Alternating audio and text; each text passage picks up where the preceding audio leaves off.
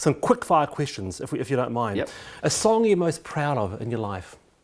Well, I mean, I'd probably have to say "Don't Dream It's Over" because it's not because I think it's a superior song to some of the other songs I've written, but because it seems to have done so much in so many situations to bring a bit of comfort and you know, joy to people. So yeah, I'm really proud of that. The song you're most proud of on this new album, Out of Silence? I'll answer that for you. It's Second Nature. You've done very, very well with that song. Okay, great. There is a song which is really unlike anything I've ever written called Widow's Peak, which I'm really excited about. It just has an unusual atmosphere. It sounds ancient. Your favourite chord? Well, E flat is probably my favourite key. It's a rich key. I remember when I wrote Don't Dream It's Over, Mitchell Froome, it was an E, and Mitchell Froome suggested, why don't we put that down to E flat? I think it might sound richer. And he was right. It sounded way better. Kiwi artist that jumped to mind if I say legend? Yeah, John Rolls. I don't know. John Rolls is good. Overseas artist that springs to mind if I say legend? Oh, you know, Paul McCartney. He's coming to town. Yeah. Couldn't do better than that. Johnny Marr.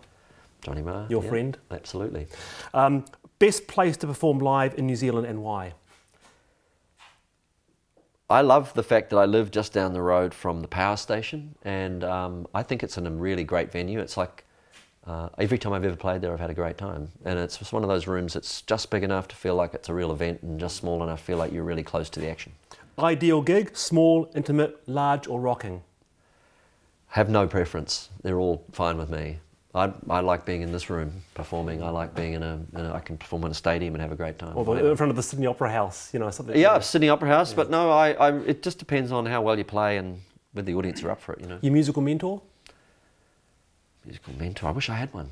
I don't. That's one thing. I'm sort of living at the far end of the earth. I don't mean to downplay anybody's influence in my music, but I sometimes am alone up there with my songs, and I wish I had somebody I could call.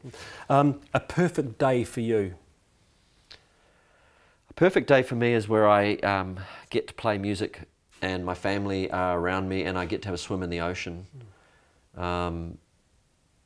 That's about it, really. And finally, Neil, your favourite spot in the world?